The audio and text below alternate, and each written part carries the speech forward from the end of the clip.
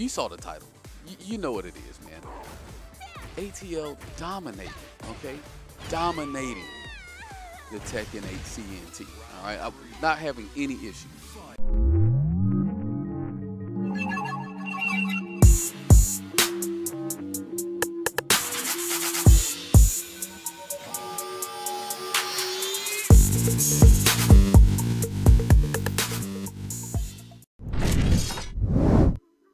Yo, what's going on, everybody? It's your boy Mike ATL from the TKN House. I'm back with another video. Make sure that get this thing right on out the way. Make sure that you like, share, subscribe, leave a comment in the comment section. Hold on, I got a little thing on my forehead. There we go. Let's take this thing back from the top. All right, we're gonna take it back from the top. All right, it's your boy Mike ATL once again. Glad to have you all here with me. We are going to be looking at some matches from my gameplay experience here with King. If you would, like and subscribe. Okay, tell your friends about it. Tell them to come subscribe too. All right, we're trying to get this thing on up to 1,000 so we can get monetized. So then we can start paying people to do editing. So then I can get you more videos out. Because when I got to edit it myself, y'all only getting these shits when I get off of work. And I still got to stream. You know, it's a lot going on, but we're going to make it happen, all right? But bump all that. Let's get into the meat of what we got going on. Today, I'm going to be doing a little analysis on some of the characters that I came across, how I dealt with them, what weaknesses and strengths I saw in each character and some of the system changes, and how it affected the gameplay and the matchups between at least King and some of these characters. So we're going to get right into it. First one we're going to have is Law. Law versus King. Well, when I played against Law, I noticed that he was really strong when you try to put him when you let him get in the heat. So my whole entire game plan was to try to keep him from doing things that would allow heat to come out without him just cutting it on and having half a bar. That 3+4 into the 4, actually, I found out that you have to like duck it for a long period of time to punish. If you try to stand up prematurely, you know, thinking that, oh, it whipped, I'm going to go ahead and punish it. It seems to have a lot of active frames, so much so that it's almost like you can't punish the junk unless you almost let them recover. You know, kind of reminds me of how Backlash was with Harong. It's not nearly as bad because you can punish it, but you just have to take the time, be cognizant, stay down there. He still is pretty susceptible to step. You know, you can't really cheat it like you used to be able to cheat it, but because of your ability to walk so much stuff, it's a lot easier to deal with some of that pressure. He also has to commit to some stuff a lot more. And like I said before, I think the name of this game is committal. Like, they just want you to commit to things. Like you saw there, it's very easy. The side walking is very, very useful in this game. I don't know if they're going to keep the system like that, but it's definitely one of the better defensive tools that I saw being used. Another thing I noticed about Law, you know, you got to make sure that you can keep him out of these stances. A lot of these players, they're wild because they know that they have the speed on their side. They know they have a lot of quick moves that they can get to, a lot of scenarios where they can typically keep you in pressure. It makes it that much better for them, especially when they get into heat, because then it's like 1, 2, 3, 1, 2, 3, 1, 1, 1, 1. You know, they're doing down forward 1, side step, down forward 1, down back 3, down 3, 4. Down 4, 3. You know, just all kinds of mix-ups. So you want to be very cognizant of that.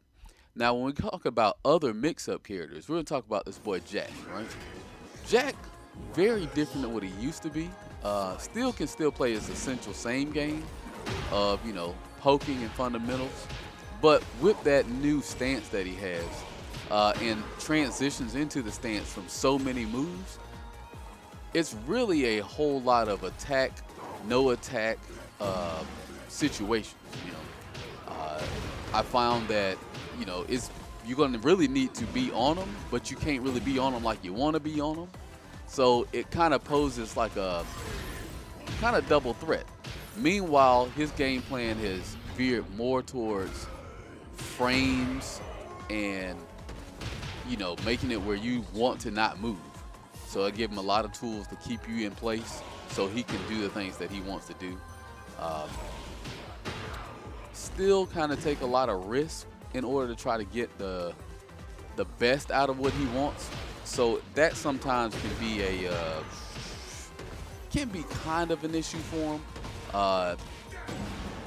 But for the most part, he pretty much is kind of himself, but a little stronger than what he used to be, which can be kind of an issue if you haven't fought against a very strong Jack in your life. I can tell you, it can be quite a problem.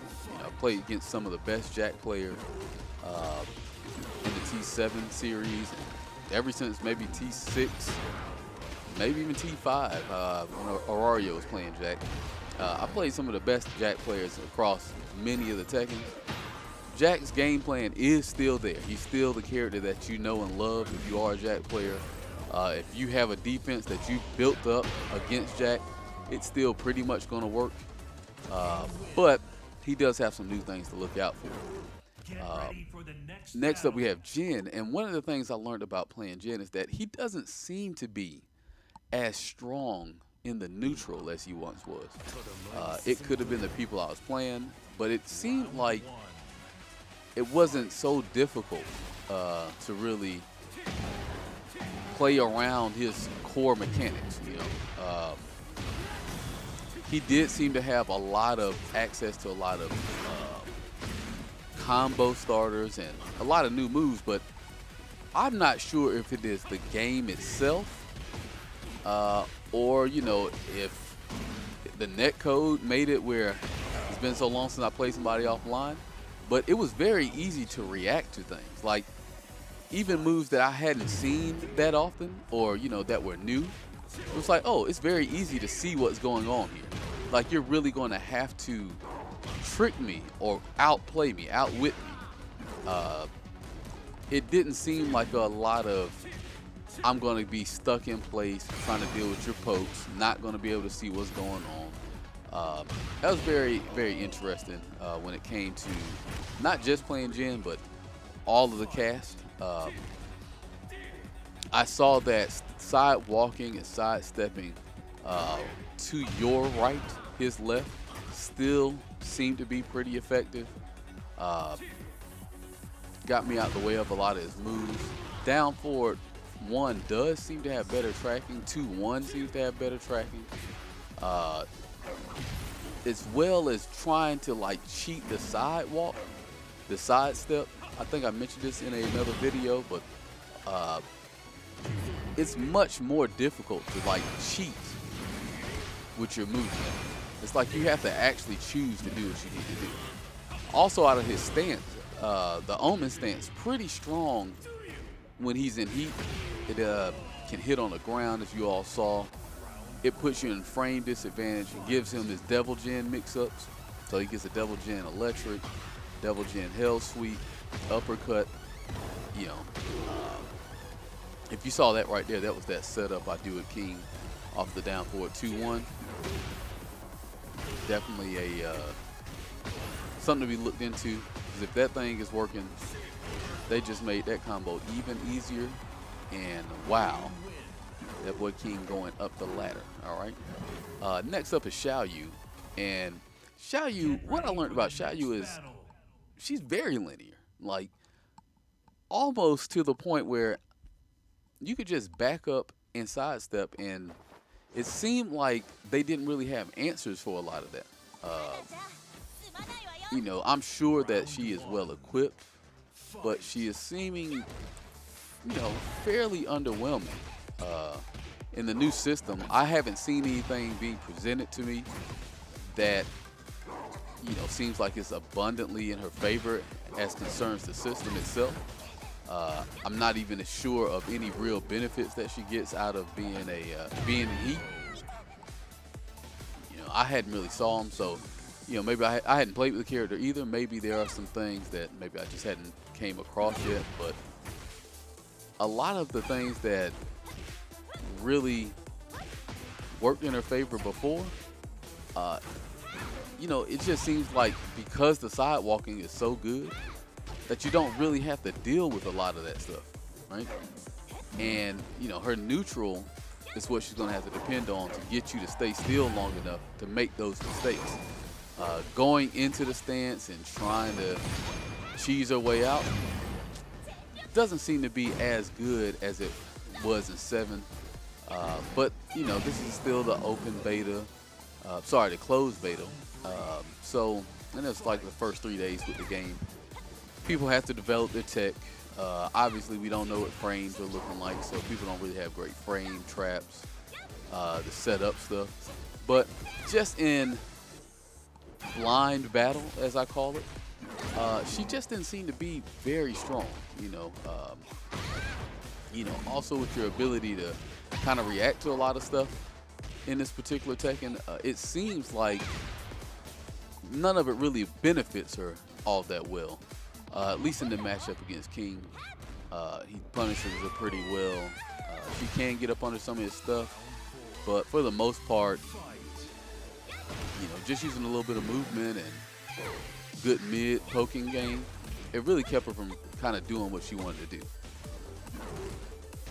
Another thing that I saw that was also kind of interesting, I really didn't see a lot of her moves. I know that she did get in heat, she does get a 50-50 out of her hypnotist stance, I believe is what it's called, hypnotist.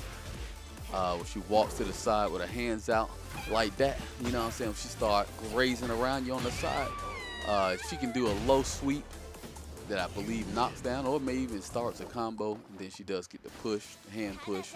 So that can be useful by the wall, at least. I saw a lot of people using that technique. I felt as though when playing her, I've played a lot of Lings also over the years, so it didn't seem really as bad as some of the stuff I've seen work in the past. It's still interesting seeing what she has to offer. As you can see, I was steamrolling, all right? I was rolling. I had the car in drive. I had pulled the goddamn lever all the way back. I was goddamn hitting all of the speed bumps. Didn't even care about the shocks. The shock absorbers tore out the frame, okay? Axle breaking in half. Didn't even matter because I was tearing they behinds up. Was not a problem, all right? But you saw the title. You know what it is, man. ATL dominating, okay? Dominating the Tekken 8 CNT, all right? I'm not having any issues. Got the Warrior in an hour, all right? I felt like I might have been the only person at Warrior because there wasn't even nobody there when I got there. All right, nobody was around. All I know is, Ling, she was out there struggling. All right, she was out there struggling. I don't know if it was just the players, could have been the players, but it didn't seem like she was showing me anything. She really wasn't showing me a whole lot. Of combo damage wasn't very high. Obviously, we don't have setups because we can't practice setups, but it just seemed like she was struggling a whole lot. I was thinking maybe she might have like a heat smash from behind. That might be like a rage drive, but heat smash is mid, I believe. And it's mid, so, I wasn't worried about it. She just doesn't have a whole lot going for her. Maybe I can run into some people on a new test over there on the PC and the Xbox when it comes out. Maybe people will have developed some tech. Maybe they'll have learned some tech from somewhere else. I run up on them. Maybe I can see what they got going on, because at the moment, not very impressed by Ling. Now this next character, this guy, he's a problem, okay? I don't know what he doing. All I can tell you is learn the holes. All right, learn the holes. Every large player I played, they all was trying to slide across the screen and do mix-ups. All right, you see this fool here. He just started out with the goddamn slide from across the screen, went low, hit me, and then did the rage arc. I said, bro, what is this? What is this? You hit me and do the rage arc? And it works.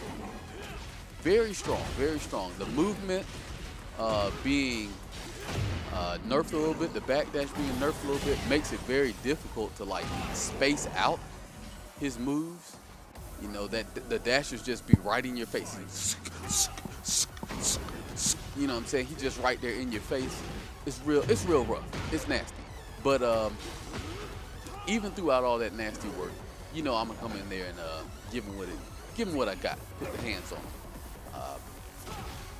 Really, I can say is he doesn't seem to be as linear either.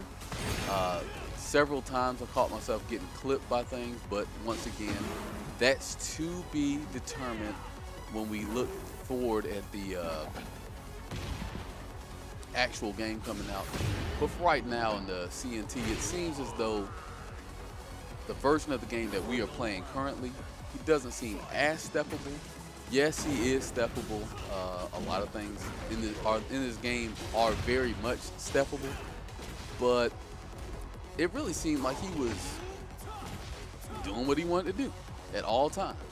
And really, I thought the only thing that really could combat it seemed to be knowing the holes in those transitions, knowing what moves come out of what. I know a lot of that junk all looks the same. These fools was doing all the moves they could think to do in humanly possible, and still, you know, your boy Mike came out on top. Don't worry about a thing. All right. So, with that being the case, man, that's definitely gonna end it for us right here. And y'all know I beat the brakes off of them. Don't worry about nothing. All right. Don't worry about nothing. And so that's gonna bring us to our conclusion. Like I said, great game. A lot of things that I analyzed while I was playing.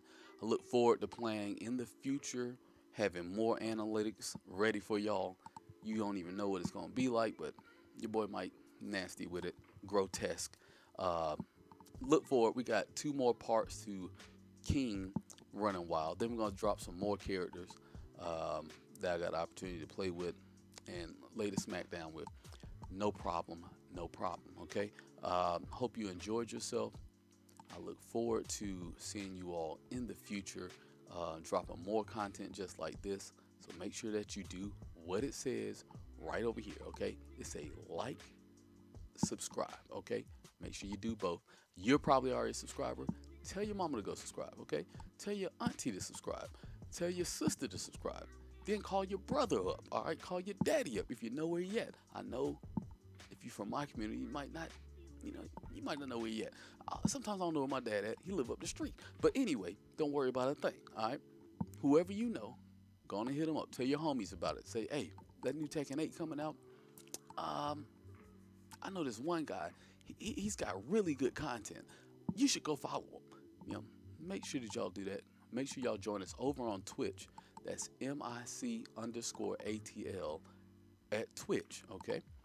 You go ahead and check us out over there. It's where our live streams are. Soon we might start streaming over here on YouTube. Get some super chats, grease the palms a little bit. But all in all, just trying to make sure that you all get some of the best content available. And of course, I'm here to deliver, all right? Without further ado, you know what it is. Realm of the real, only the real can chill. Peace.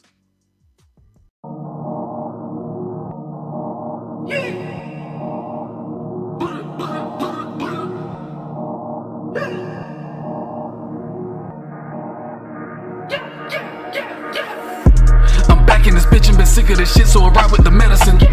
Though heavy the head of the crown, I never get tired of wearing it. I'm off in your lane with no signal lane, I'm changing the narrative. Disfigure your neck when I step on it, better be no more